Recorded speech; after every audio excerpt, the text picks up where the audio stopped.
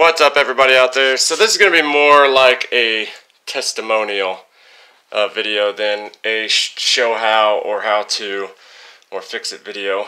I just kind of want to tell everybody about this in case somebody else is going through this same thing and you want to fix yours.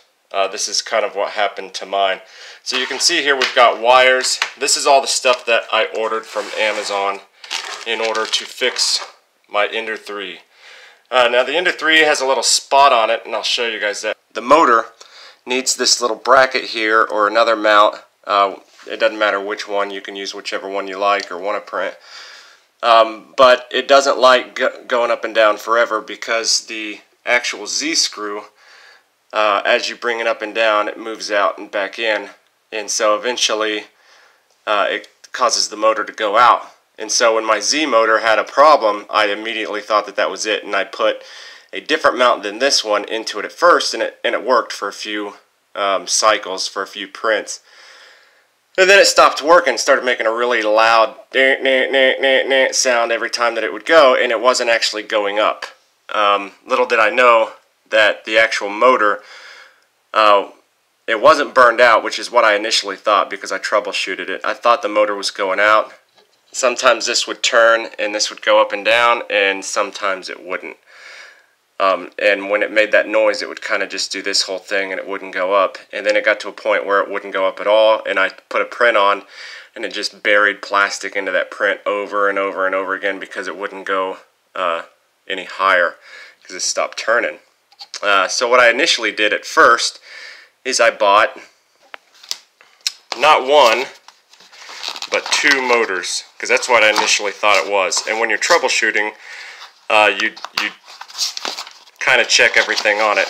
And when I looked at the wires were fine. The connection wires were fine. And I laid the Z-screw on the table and kind of rolled it, and you could tell that it was straight as a whistle. I mean, it was perfect. And so my troubleshooting led me to believe that the motor was going out. And so I not only ordered it, I ordered a brand new one, and it did the same thing with that. So I thought maybe I just got a dud and ordered another one, and did the same thing. 3, I mean, you could order a dud, I guess, have a motor out, order a dud, and you know, that's bad luck. But 3 of them doing the exact same thing, you know for sure it's not the motor anymore. And so I thought maybe the Z-screw itself had a little bit of a problem in it, and maybe I just wasn't seeing it. And so I ordered a new Z-screw, a Z-screw that had this instead of this one. Make sure you don't get this rounded one because it doesn't fit. And the screw itself had just, the threads were just a tad off. So it didn't work. So I ordered another one, which is the one you see here. This one's brand new. And put that on. And in the process, the original one of these ended up screwing up. It's a shaft coupler.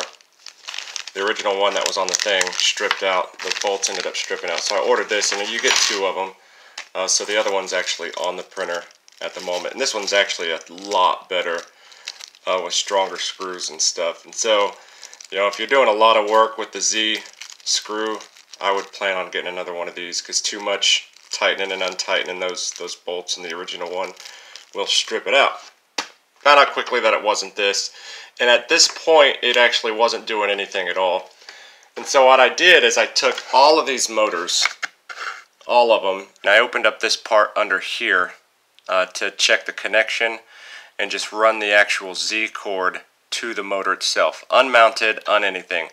And if you want to test that out and just plug it straight in, when you want it to stop, all you got to do is push this down. So that stops the motor.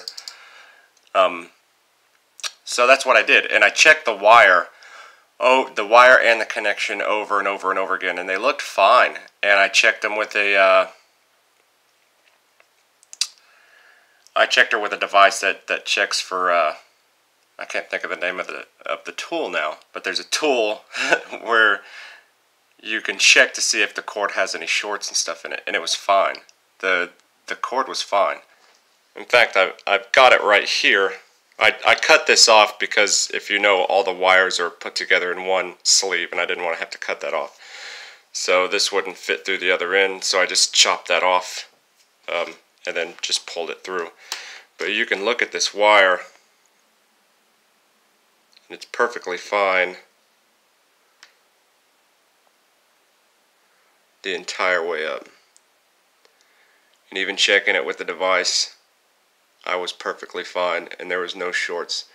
So I don't know what it was, but in the last desperation, this is all it could be.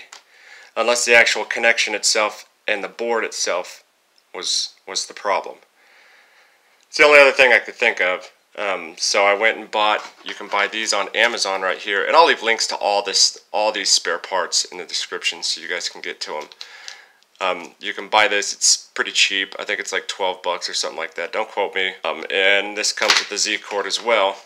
Every cord you need for the Ender 3. And so I took that cord, plugged it into the connection, unplugged this one, took this one out, and then plugged it into each one of these motors, and each one of these motors spun perfectly fine. No noise, no nothing.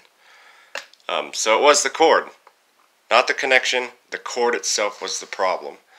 And I would have, troubleshooting, I mean, I would have never figured that out just because the cord was perfect. I checked everything, even at the very beginning of this. That's the first thing that you do during troubleshooting, is you check the connections, you check the wiring. If it's a short, it's an easier fix. You don't have to buy anything if you don't want to, if you just want to repair it. So that's part of troubleshooting, and so it led me to believe that the cord was fine, and I moved on to everything else. So had I just switched this out in the first place, I probably wouldn't have had to buy all this stuff, which can get a little pricey, because I think this is around $20. Each one of these is 20-some dollars. The coupler, I think, is about, for two of these, is like 10-something, 12-something. And the wiring, I think, is 12-something. So, these shouldn't be here.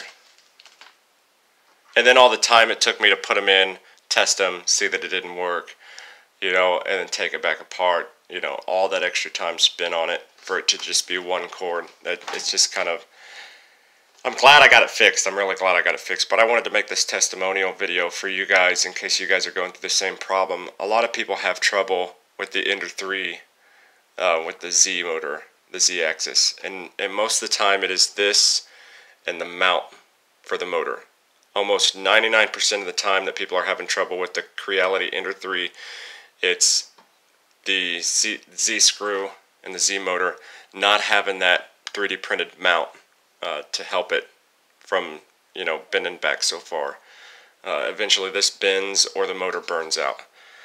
That's basically 99% of the time.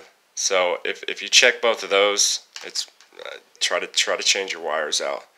I think the Ender 3's been down for about a month now, because I got to a certain point, and like I said, I'd already checked this in the beginning. I didn't know what it was. I bought these on a whim. I was just like, I'm just going to change out all the wiring, all of it. Just going to change it. And if it's not the wiring, I'm going to buy some of those modules and see if that fixes it. Because I really didn't want to work on the board. I really didn't. Once the board's screwed up, I mean, there can be a ton of things within the board that could be the problem.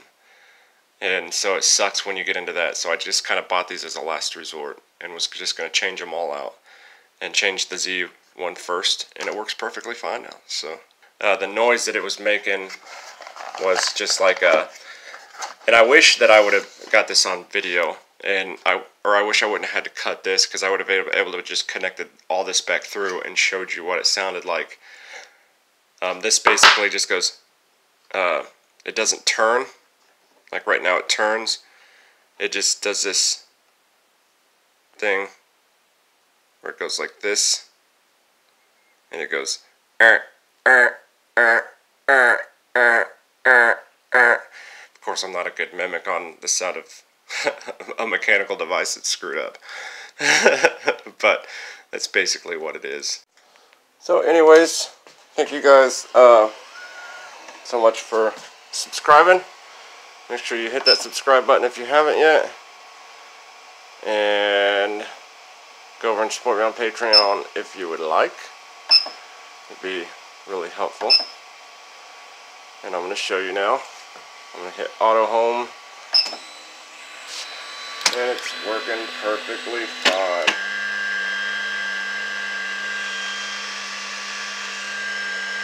And if you want to, you could just